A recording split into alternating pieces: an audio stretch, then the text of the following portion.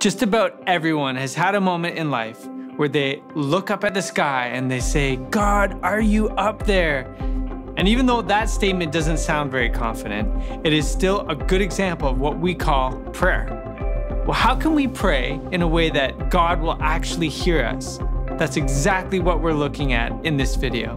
Now, if this is one of the first onechurch.to videos that you've checked out, we've actually got a free gift for you. You can find it in the next step links just outside this video window. So just before we hear from our teaching pastor Keith on how we can pray, let's let our music team share this song that talks about who we're praying to.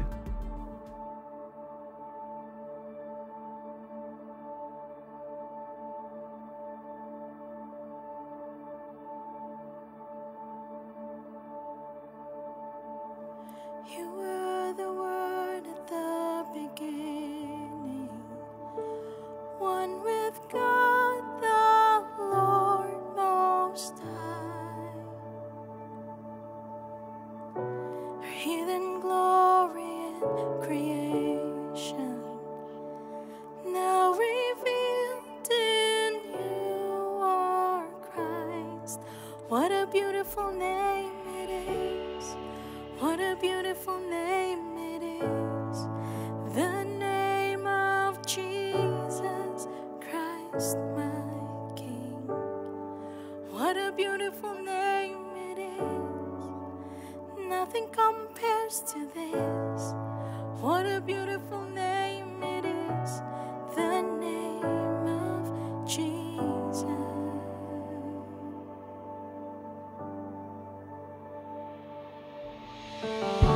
You didn't want heaven without us, so Jesus, you brought heaven down. Oh, 'cause my sin was great, your love was greater. What could separate us now? What a wonderful name it is. What a wonderful name it is, the name of Jesus Christ,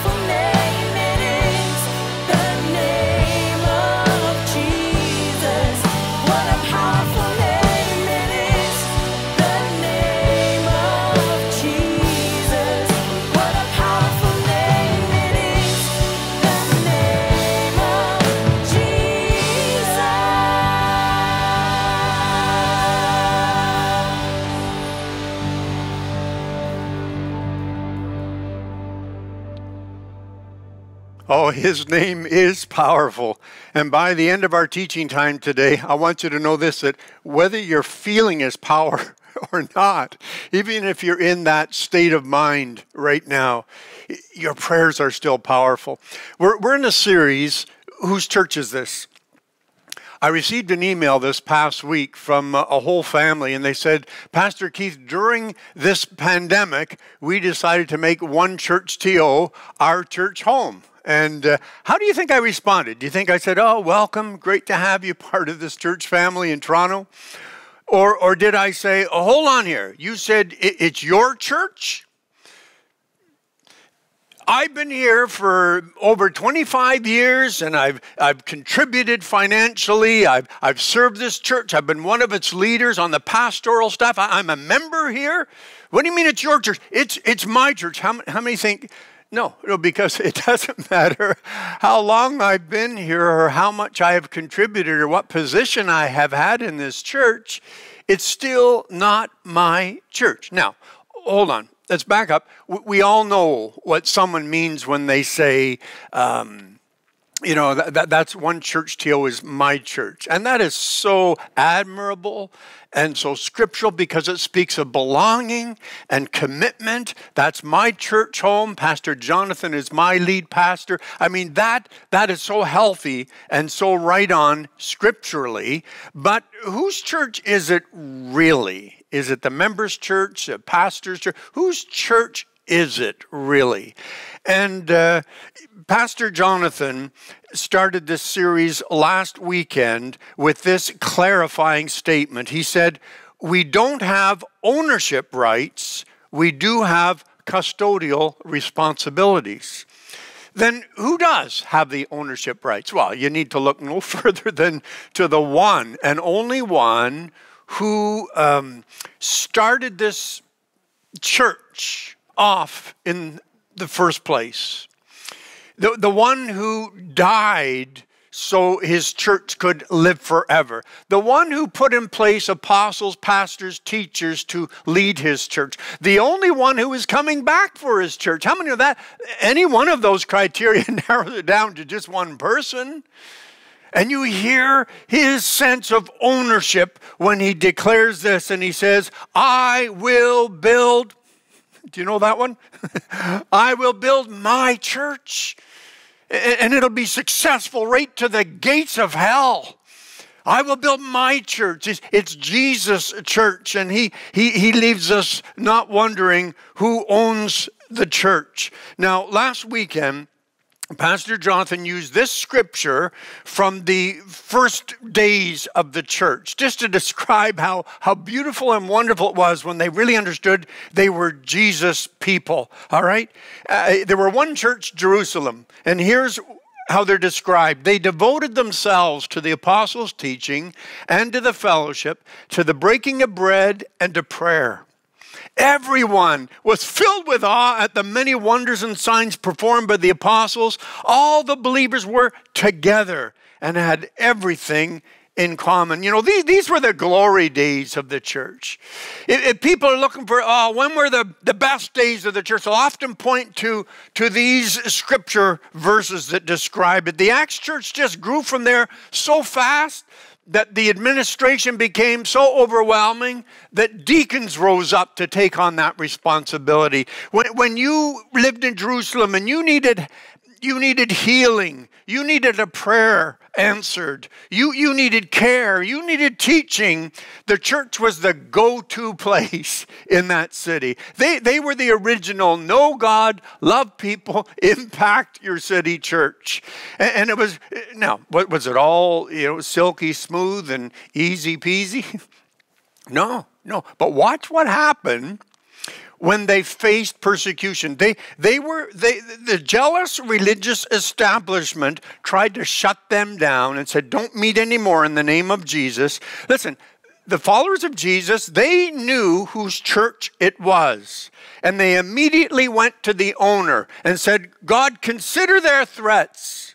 And then they went on to pray this: stretch out your hand, Lord, with healing power. Doesn't sound like they're in retreat or on the defensive here. May miraculous signs and wonders be done through the name of your holy servant. It's your church, Lord. After this prayer, the meeting place shook and they were all filled with the Holy Spirit. They preached the word of God with boldness, and all the believers were united in heart and mind.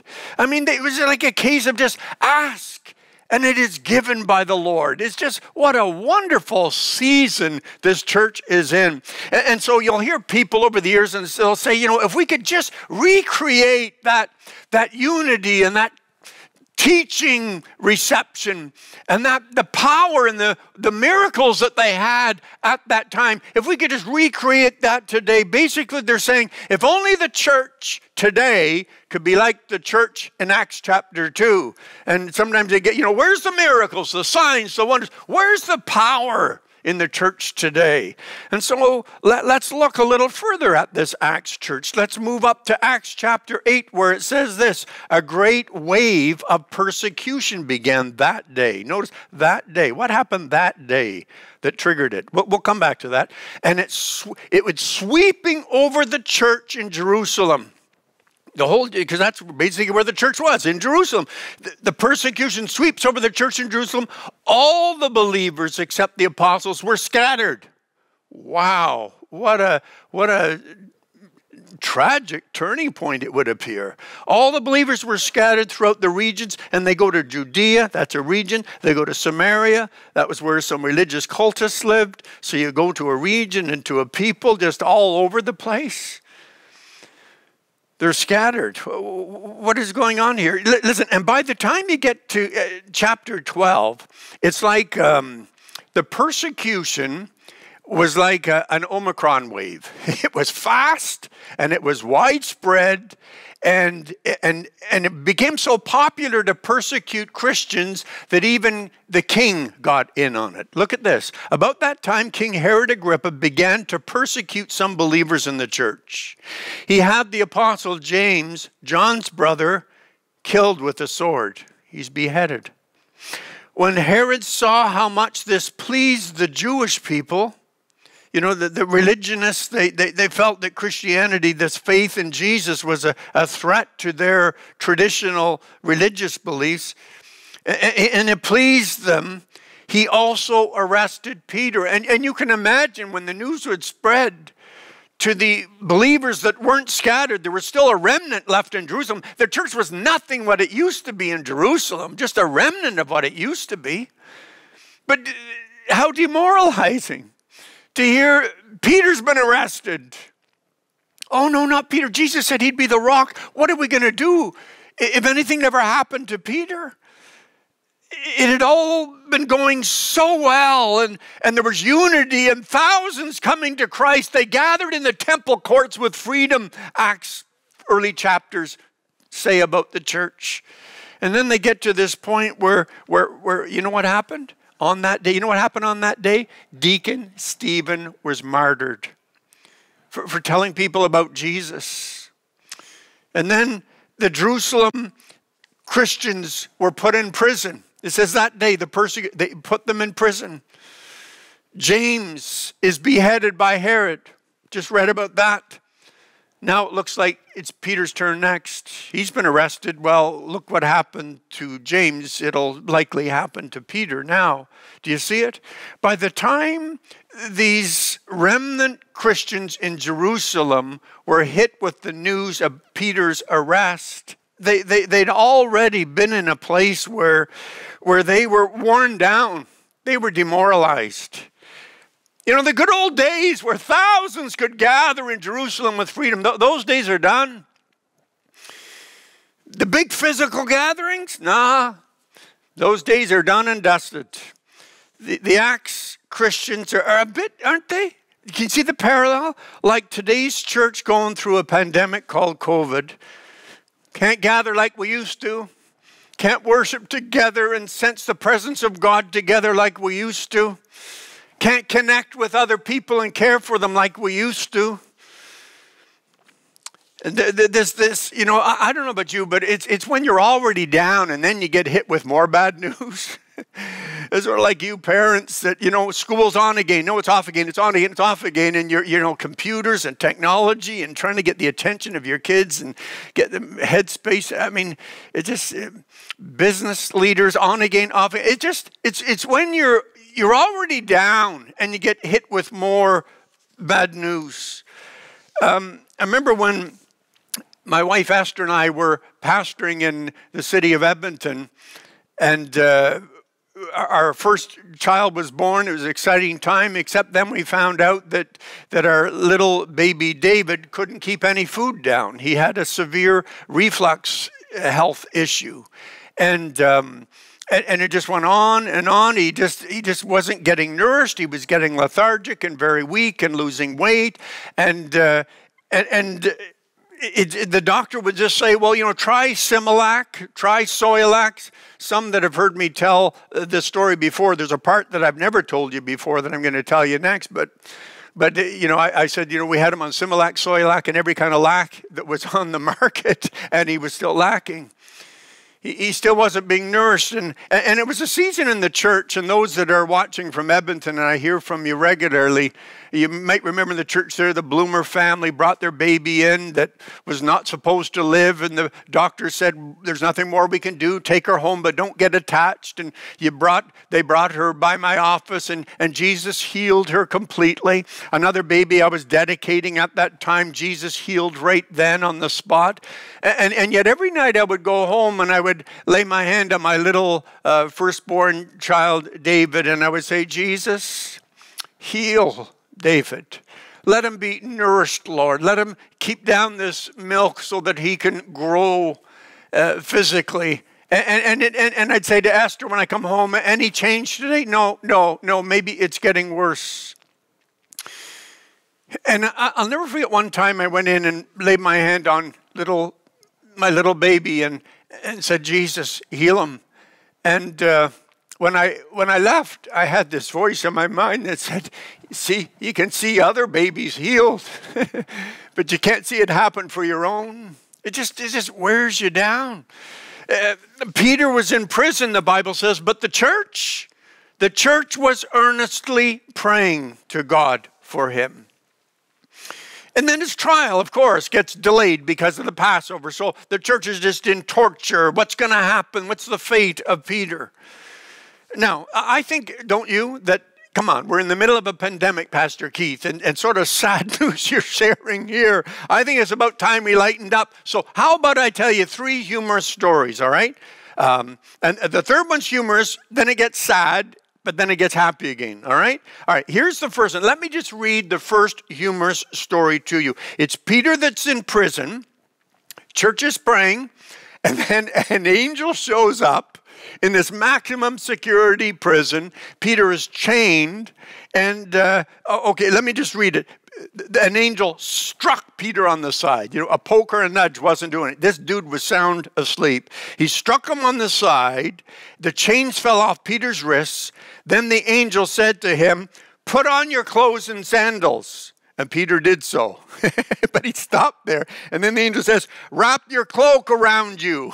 So, he's a grown man, and he needs to be told how to get dressed. And follow me. Peter followed him out of the prison, but listen to this. But he had no idea that what the angel was doing was really happening. He thought he was seeing a vision. All right, so he's 3/4 asleep, not half asleep. Then Peter came to himself and said, now I know without a doubt that the Lord has sent his angel and rescued me from Herod's clutches.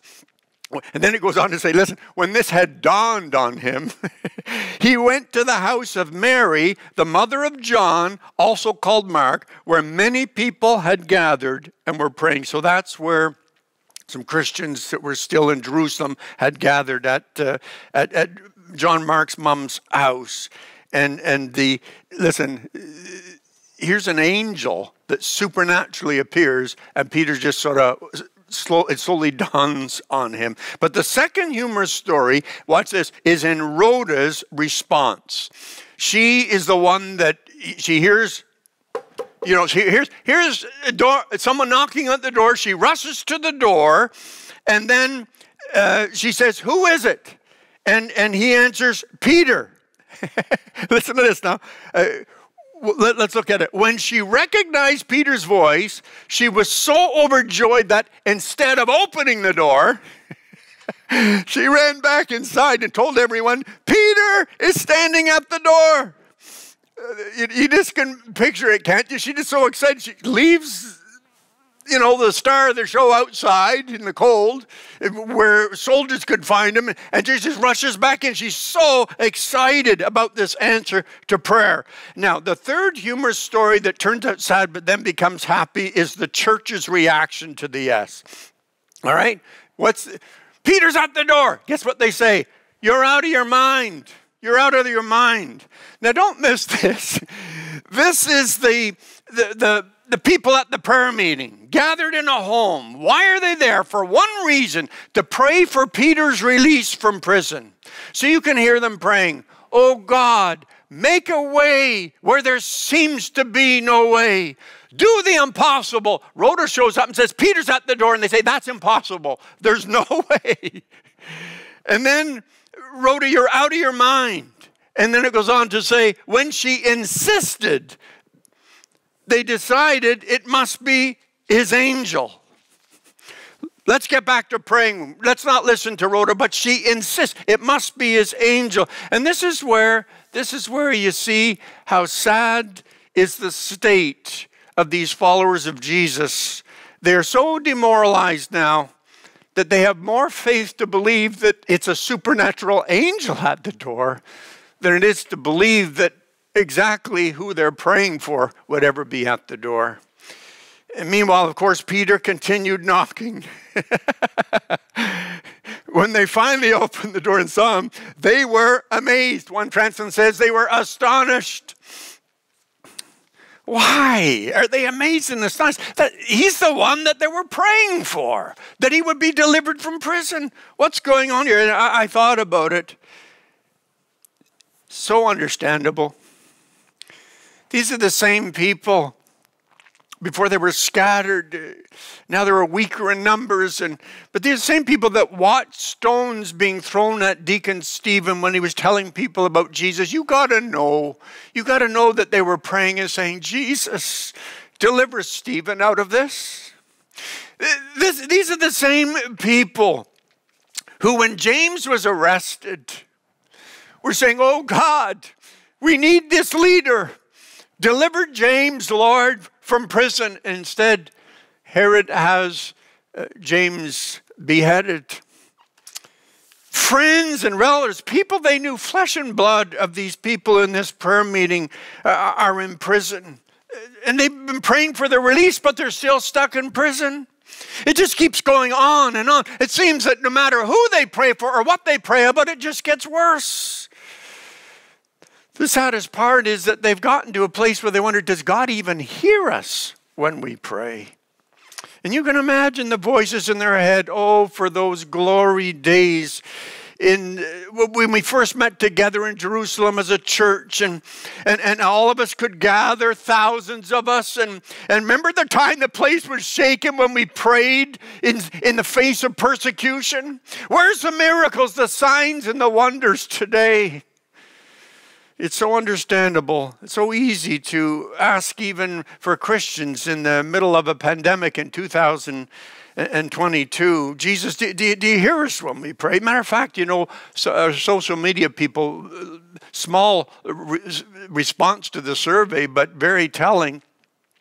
They were asked the question, do you feel God hears you when you pray? And 7 of the 19 said, no, we don't feel he hears. How do we get to a place where we, like those in the surveys, a number of them say God doesn't hear us when we pray? Listen, you stay tuned. We need to watch what happens in Acts chapter 12 next, all right? But I'm going to give you 3 truths that apply to those times where you pray and nothing happens and you just aren't feeling it, all right? Number 1, when God doesn't answer yes to what you're asking, you can trust him to be doing something bigger and better than what you're asking for. I remember when we had our young adults group online, and we had this discussion. We were trying to remember how Dr. Timothy Keller, a pastor in New York, said this. And the best we came up with was, God will always answer with exactly what you'd ask for if you knew all God knows. But actually, here's the way Timothy Keller said it. He said, if we knew what God knows, we would ask exactly for what he gives. Yeah. Now, what's this bigger and better that God wants to give? We ask for this, but he's got this bigger and better plan. How do you see it in Acts chapter 12? Well, all right, 4 quick questions for you. What was Jesus' big plan for his church? Long before Acts 2 church met and grew, Jesus had said this in Acts chapter 1. He said, in Acts chapter 2, you will be my witnesses, telling people about me everywhere. In Jerusalem. Yeah, well, they'd certainly got that one. Then he says, throughout Judea, in other words, the regions beyond, in Samaria, even to people of other religious backgrounds that are stuck in religion and don't have a Savior, throughout Judea and Samaria, and to the ends of the earth, right through to Toronto, Canada, someday. So that's Jesus' big plan. All right. Where were the believers stuck? Where were they staying? In Jerusalem. And they weren't going to Judea or Samaria.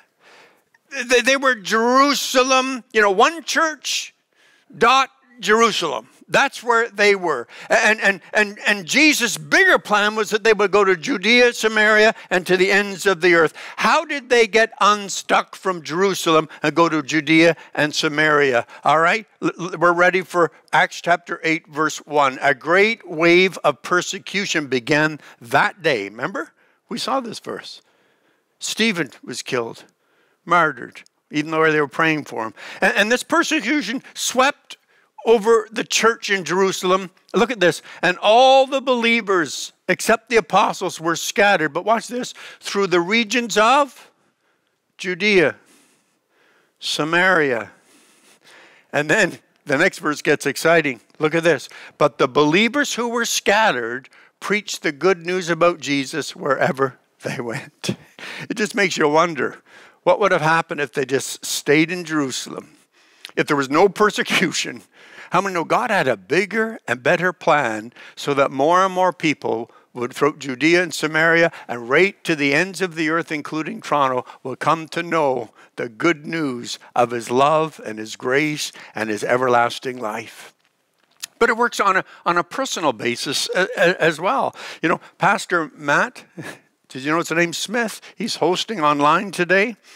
I came across a note that my son Matthew, I wrote it down. It came out of a conversation after he was just 10 years old, 9 or 10 years of age. We had just moved from Ottawa to Toronto. And, he's missing his friends and in new school, like so many of you just would identify just that transition geographically. And he's missing his friends, missing life in Ottawa. One night early on after the move, he came into my bedroom and he said this. He said, I wrote it down. He says, Dad, here's $70 I've saved. I'll give you all of it if you'll just move us back to Ottawa. Was he honest? Yeah, it's what he was feeling at the time. Was he sincere? Absolutely. What if I just said yes to that request? As a loving father, I just said, yes, let's move back to Ottawa. What if I said yes to that heartfelt and sincere request? I was thinking of Matthew's amazing wife, Margaret. I can't imagine life without their two sons, Reuben and Lavin. And then I remember back, where Matt got involved and grew spiritually in the youth ministry, the high schooler ministry that we had here, and then was one of the leaders. Really helped me get the young adults started into a place where it began to thrive and reach more young adults. And his contribution to music here over the decades and leadership and pastoring and just how many know what I'm saying? I think it's safe to say that God had bigger and better plans for Matthew Smith than what he was so honestly and sincerely asking for. So how do you pray so that God answers? Go ahead, pray your honest thoughts, but know that his thoughts are higher than your thoughts. When God doesn't answer yes to what you're asking, you can trust him to be doing something bigger and better than what you're asking for, okay? All right, secondly, we see this as well. Just because God didn't answer yes last time doesn't mean he's not going to answer yes next time. Because the early church, it was like ask and receive. It was the only verse they needed to know from what Jesus said. The only phrase from that verse they needed to know. Ask and you receive. We loved those days. You know, the unity, the miracles, the powerful prayers. But Jesus didn't just say ask and receive. Watch this. He said seek and you will find. Now, seek means you're not stationary. It means time goes by. You move from one place to another. You know, you say, Lord, what about this? And you move forward. You're seeking what God wants in terms of an answer to that prayer. Watch this. You get to a different place to receive the answer. Sometimes God wants to ready you so you can handle the answer that he already wants to give. He did that for Joseph, didn't he? Remember Joseph, arrogant, sense of entitlement, God's hands on me, he's got dreams and plans. He needed to learn humility and closeness to God before he could get to a place where he could handle the position that God wanted him to have in Egypt so he could save the lives of many of his people. You see the same thing in Ruth. She needed to get into a place in the boundaries that God wanted her to live in as one of his people so that he could bless her. And she ended up being great-great-grandma of King David. And in the line of David, Jesus, the Messiah, came. And speaking of David, you know, David, remember running from Saul, learning to depend on God. Some of the best psalms that help us through discouraging times were written during that time where David was running from Saul, and God's preparing David to be able to handle the kingship, and he does that with you. You seek sometimes. You seek and you don't get there right away. It's not an ask and receive, but you seek and you get to a place where you can handle the answer that God already wants to give. And then knock. What's the first thing you do when you knock? Ask Peter. When Peter knocked on the door, he waited and waited and waited. Why? He was waiting until those other people were able to receive and believe that God would answer prayer. There are times where when we're praying for someone else or there's circumstances involved, listen, God wants to say yes, but we wait for his timing to bring about the conditions, the circumstances that are right for him. You know, there's nothing more powerful than an idea. His time has come, and especially when it's God's idea.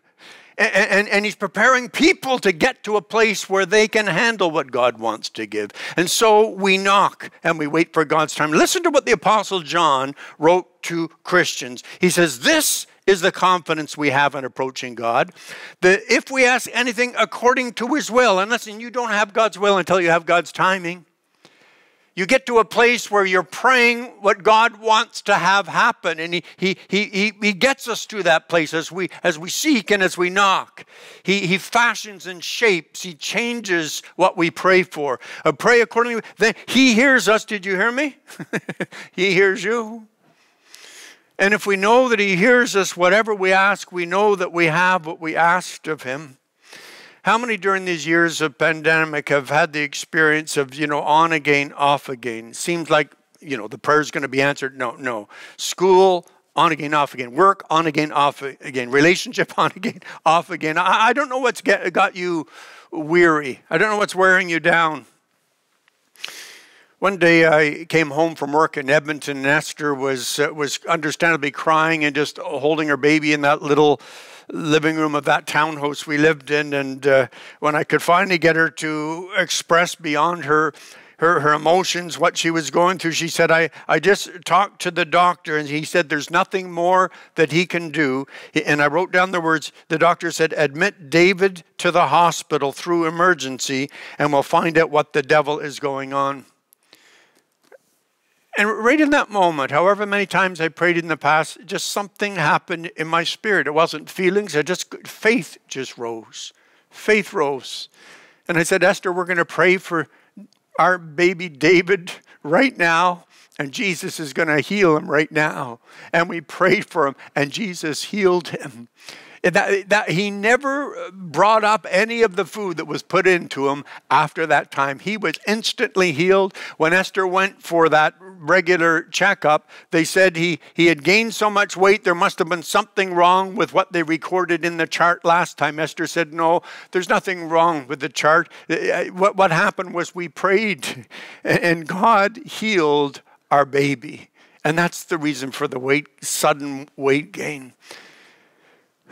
How many understand that just because God didn't answer yes last time does not mean that he's not going to answer yes the next time? Listen to me. Just because God did not answer something you were praying about in 2021 does not mean he's not going to answer it in this year of 2022. And just because God did not heal last time you prayed in that occasion, in that situation, does not mean that God's not going to heal in the next situation.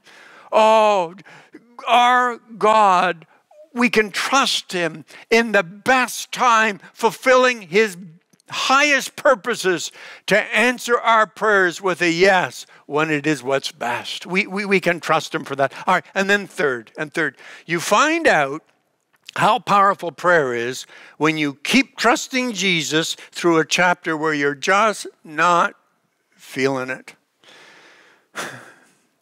You know, I'm talking in a part of the building where, you know, when we gather physically, I've seen people out here in the lobby just praying for each other. And up there at the front of the church, we pray physically for each other. We know we can't do it, but how many don't? We don't have to be. The church is not where you go. The church is you who go. The church is not a place. It's always a people. Thank God for a building to meet in. But when we're feeling like this remnant and we're scattered, do you know what? We can still pray.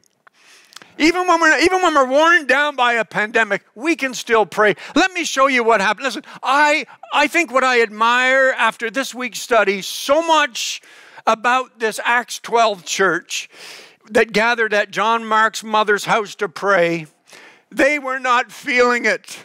Come on now. Acts church, power, God, miracles, advancement, success. No, they were not feeling it. They didn't even believe that when they prayed for Peter to be released from prison, that when he shows up at the door that it's really him. They're not believing that God is hearing what they're praying for.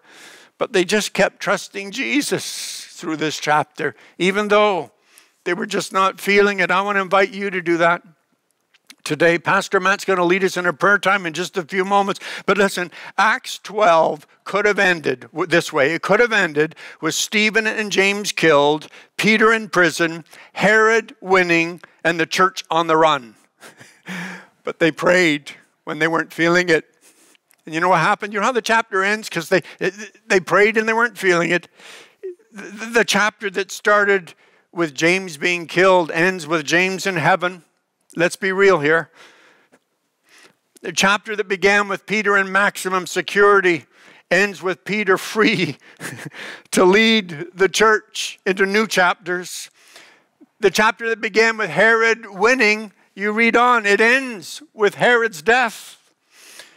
The chapter that began with the church scattered ends with the church scattered, bringing the good news to Judea, Samaria, and fulfilling God's plan to bring the gospel to the ends of the earth, even to you in Toronto or wherever you are watching from today. Listen, we want to pray for those that are in the middle of a chapter. I'm talking to medical workers who are so burned out you feel you've got nothing left to give, but you want to help people. You need something supernatural of God's strength. I'm talking to parents and business owners who are just so done with this pandemic, and it's just, again, I'm talking to people that whatever it is, it could be relationships, family, and work, everything just seems to have an extra weight to it these days. And maybe you're just not feeling it. Well, I want to tell you that even when you're not feeling it, Jesus hears you and he is at work. Do not become weary in doing good, doing what's right. Scripture says you will reap a harvest if you do not give up. You see, do not give up in the middle of a chapter. Keep going until you see what God is going to bring out of this, because he is going to bring good out of even our lousiest human experiences as we trust him and as we pray to him. Listen, you make sure as we move into this prayer time right now, you make sure whether you're feeling it or not, you just go ahead and pray, and I'll tell you what's going to happen. Jesus will determine how this chapter in your life is going to end, because this is his church and you are his child, and he is going to bring about his will. As you pray to him and entrust it to him, he's going to do something bigger and better than you can imagine. I hope you're able to step back into your everyday life feeling a lot better about talking to God. Knowing how he feels about you sure makes it easier to talk to him. Even if it's new for you, we hope you give it a try. Videos like this are just one part of an ongoing conversation, so we invite you, keep journeying with us. It's actually why we exist as a church, to help people know God, love people, and impact our city. If you want to know more about onechurch.to, our team has put together some links to help you connect. You'll find these links to our next steps on this page just outside the video window. Feel free to share this video if you found it helpful. And for more teaching videos and other helpful content from onechurch.to, hit that subscribe button. Thanks for watching.